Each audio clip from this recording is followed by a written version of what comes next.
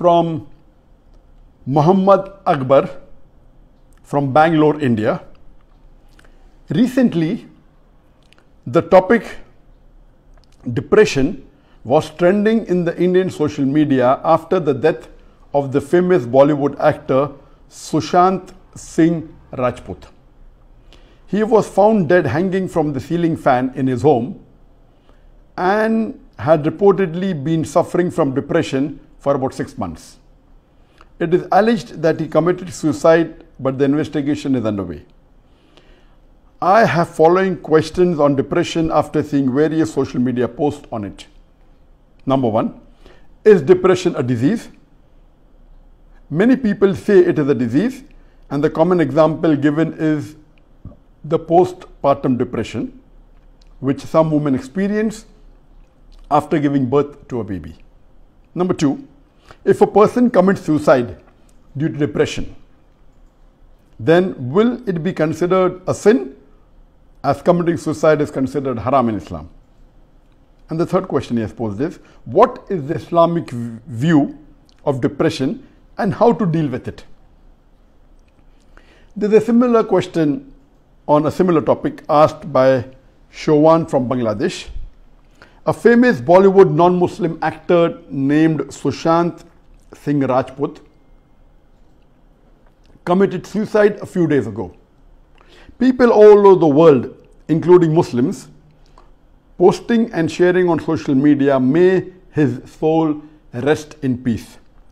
This is surely an indirect prayer for that person that may God grant him Jannah. Please, doctor, say something about this. A question on a similar topic by Suhail Azim from India. Allah says in the Quran, He does not lay a burden on a person greater than he or she can bear. Then why do people, whether Muslims or non-Muslims, why do they commit suicide?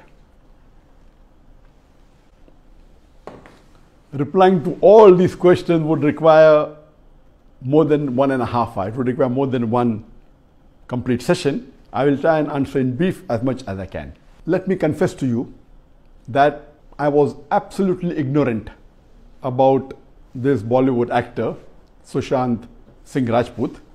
I'm hearing his name for the first time. And when I received this question from my team in the morning, I Googled and I read and I came to know that Sushant Singh Rajput was a very famous Bollywood actor, and he committed suicide by hanging 6 days ago, last Sunday, on the 14th of June 2020. And according to investigation, the police says that he was suffering from depression for the past several months, and there can be various causes, that there was rivalry in his profession, various reasons, but he did commit suicide by hanging. And unfortunately, there are few hundred celebrity, or maybe 1,000 or more throughout the world, few thousand throughout the world, who are looked upon by tens of millions of people throughout the world. And we know that many of the actresses and actors, as well as many singers, they are considered to be as ideal by many of the human beings throughout the world, and they think and they strive to become like them, as though if they achieve what the actor has achieved or what the singer has achieved, they will achieve the objective of their life, thinking that that is the best goal, not knowing that many of these celebrities, to a great extent, they have depression, and actually they don't have a very peaceful and happy life. It is only the glamour that you see on the screen.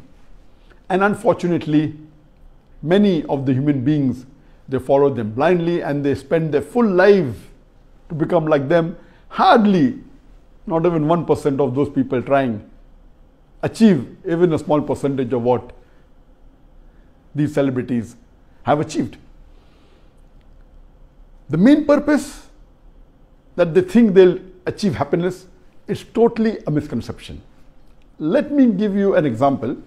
There was an article that came more than 2 months back on the Daily Mail of UK on the 11th of April 2020. about 2 months back. And it gave a report of a survey that was done in the Mannheim University in Germany by a group of German psychologists. And they did a survey that which of groups of the people they are happy. And this survey, they interviewed 67,562 people. And this sample is very large. Normally they survey a couple of hundred or a couple of thousand, but here they interviewed 67,562 people. And they wanted to know who are the people who are the most satisfied. The survey was, who are the people who are most satisfied with life? And in the survey they said that people who believed in a God or believed in religion were more happy than the people who did not believe in religion. So the least happy or the least satisfied amongst all the human beings in the world, they were the atheists. And the survey goes in depth, and it says that among the religious people, the people following which religion are the most satisfied. And this survey said number one were the Muslims. The people who followed Islam, the Muslims, were the most satisfied people in the world, followed by Christianity, followed by Buddhism, and last was Hinduism. Among the religious people, they said that the Muslims, the gap between the Muslims and the Christian was very vast. Not that the Christians were close second. The Muslims were the most satisfied. And today if we analyze, the people that are looked down upon maximum amongst any religion, it is Islam. The religion which is maximum spoken against in the media today is Islam. The religion which is criticized maximum is Islam. The people who are harassed the most in the world are the Muslims. The people who are oppressed the most today in the world are the Muslims. The maximum negative factor by the media and all over the world, the society, is against Muslims and Islam. In spite of this, the survey said, and this survey wasn't done by Muslims, it was done by non-Muslims. This survey said that Muslims were the most satisfied people in the world because they believed in oneness. And the major factor for their happiness and satisfaction was Tawheed. Because the concept of God in Islam, the Tawheed, that there is no God worthy of worship except Allah, and no one deserves to be worshipped, and the one who is all powerful, all knowing, all wise is Allah, Almighty God. So because of this concept, and the Muslims as a whole, they are the most practicing amongst all religious people. In numbers, Christians may be more who say we are Christians, maybe about 2.5 to 3 billion, but the Muslims are 2 billion, but the percentage of Muslims practicing is much higher than any other religious group. And because of the oneness, this group of psychologists, they rated them the highest. So Alhamdulillah. And this survey also said that the least rate of depression amongst any people are amongst the Muslims. And the least rate of suicide amongst any people are the Muslims. And this survey was done by non-Muslims. So coming to it, we come to know that Islam has the solution to the problems of humankind. Coming to the basic question that the first questioner posed, that is depression a disease? And if someone commits suicide, is it haram? And what is the Islamic solution for it? For depression and for committing suicide. Regarding is depression a disease? Depression is mainly a mental disorder. Disease is a very definition, but it is not a disease that you get due to a germ or a bacteria or a virus. It's a mental disorder. And the reason for this mental disorder are various. One of the reasons for depression, it can be due to hormonal changes. It can be due to some enzymes that have been secreted by the brain. But the common cause is due to a personality trait And the most common is environmental. Environmental, that today's survey tells us that in India, the majority of the people that do suicide is mainly because of economic reasons. And you find a large number of farmers, they commit suicide.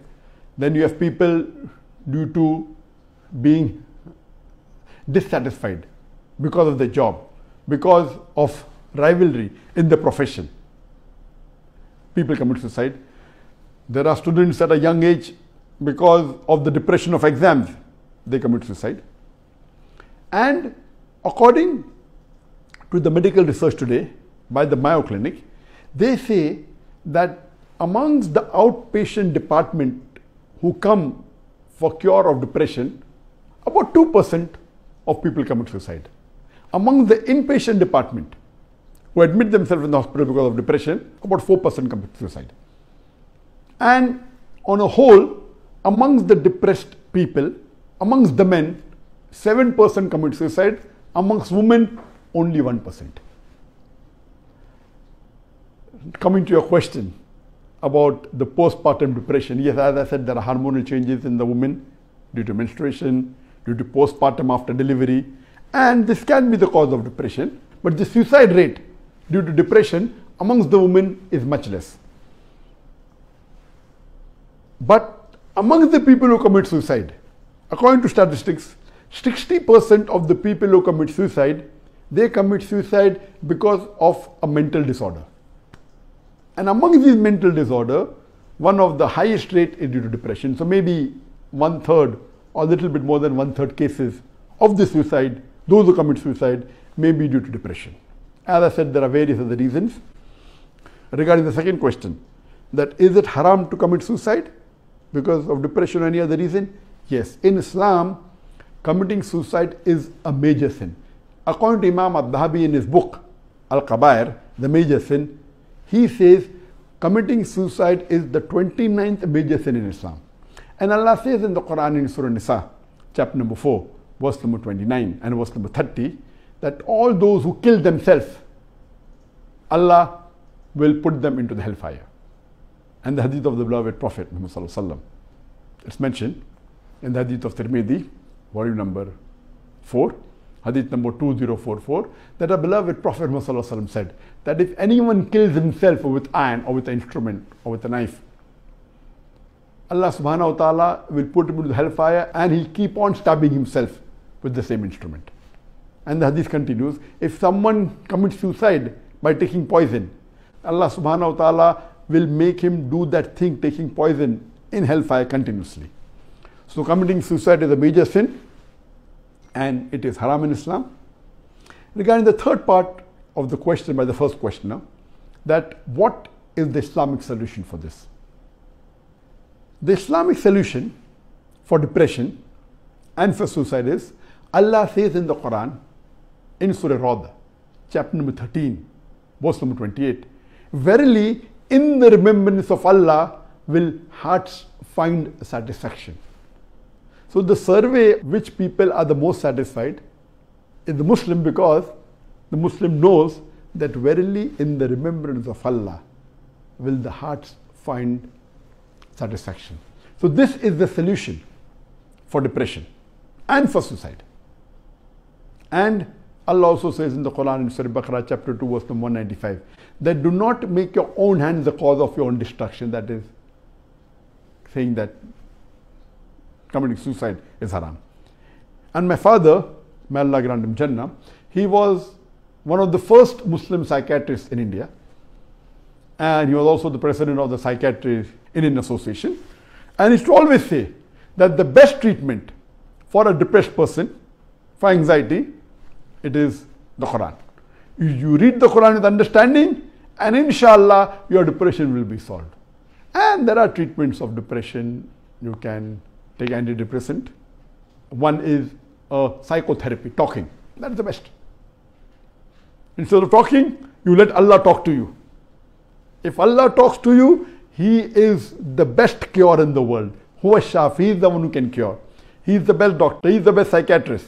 So let Allah talk to you, that will be the best cure. And the third is the ECT, electroconvulsive therapy, where you put and you give shocks But the best is the therapy that when a psychiatrist talks to you one-to-one, and the best talking can be done is by Allah. So the best solution is reading the Quran with understanding, with translation. I have given the talk on the topic, what is the purpose of life? And in this talk, I have described that every human being has a center. Some people are mainly society center. What will the society think about me? So they're most bothered about what will the friends and the society think about me, so they're trying to satisfy society. Some people are neighbor center. They're more involved in trying to prove that they're better than the neighbor. Some people are family centered. They are more bothered about their parents. Some people think that what their parents say is everything. So the main purpose of life is to satisfy the mother. Some people's purpose of life is to satisfy their father. So even if the mother speaks against Quran and Sunnah, if he's a Muslim, he will say no. Following the mother is important, not realizing that yes, obeying the mother is important. But if the mother speaks against Allah and His Rasul, at that time you don't listen to her. But that person is mother-centered. So you only want to satisfy his mother even though she goes against Allah and His Rasul. Some people are father-centered. Some people are children-centered. They are so much bothered that they want to see to it that their children are successful, or they want to make their children maybe a celebrity or maybe a doctor. So whatever the children say, they will follow hook or by crook. They want to satisfy them. But a true Muslim, a true mu'min, is a person who is Allah-centered. His life should be revolving around the commandments of Allah, the teachings of Allah and His Rasul, our beloved Prophet Muhammad. If he is Allah-centered, and that what was our beloved Prophet, and the Sahabas, and the Khulafa Rashidin, they always, when they did any deed, they used to wonder, will Allah be happy or not? They are least bothered whether it will be against them or not, will it be against their family or not. Their first criteria was, will Allah and His Rasul be happy or not? So a true Muslim should be Allah-centered. If you are Allah-centered, and if you are centered around the teachings of the glorious Quran and the Sahih Hadith of our beloved Prophet Muhammad, inshallah, you can never be depressed. And as I said, depression is different from feeling grief or sad. A person can be sad if he goes lost in business, or if he has a death in the family. But depression is a medical terminology. If that thing continues for 2 weeks or more, it's called a depression. So if someone dies, our beloved Prophet ﷺ said, you can maximum grieve for 3 days. That also in limitations, you cannot go overboard. All these are teachings of a Prophet because this is the will of Allah. So if you follow the teachings of the Quran, inshallah, there is no question of you to be depressed. Because Quran has a solution to the problems of depression. The depression mainly comes is because of the anxiety, because you're always trying to satisfy maybe your neighbor, or maybe trying to satisfy someone else in the society. So best solution is the Quran. And I've also given a talk on Quran, the path to happiness. And in that I've said that there are various types of happiness. One is the false happiness, which a person can get if he has alcohol, or if he has drugs. It's a fake happiness, just maybe for a few minutes or for a few hours. Then second is the temporary happiness. You may want to become rich and you may become rich, but then after that what? You may want to become actor and you become, and after that what? But the real true happiness is everlasting happiness that can only be achieved is in Jannah. And Allah says in the Quran, in Surah Imran chapter 3 verse number 185, that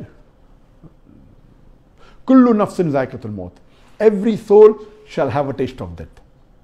And the final recompense is on the day of judgment. And anyone who is saved from the hellfire and enters the Jannah has achieved the objective of this world.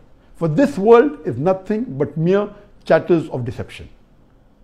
So the main objective of a Muslim is ultimate goal, ultimate happiness is Jannah. And before he reaches Jannah, the path to Jannah is also happiness. What you lead in this life. So the survey said that. The survey, done in the Mannheim University in Germany by the non-Muslim German psychologist, that what a satisfaction. The satisfaction that you have, even though the Muslims are ill-treated, they are oppressed, yet we find that they have faith in Allah. So because of that, their satisfaction level is very high, the happiness level is very high, and we find that the percentage of depression in the Muslims is the least, the percentage of suicide is the least, and a person who is more close to Allah and His Rasul, who follows more of the Quran and the Sunnah, he may have whatever problem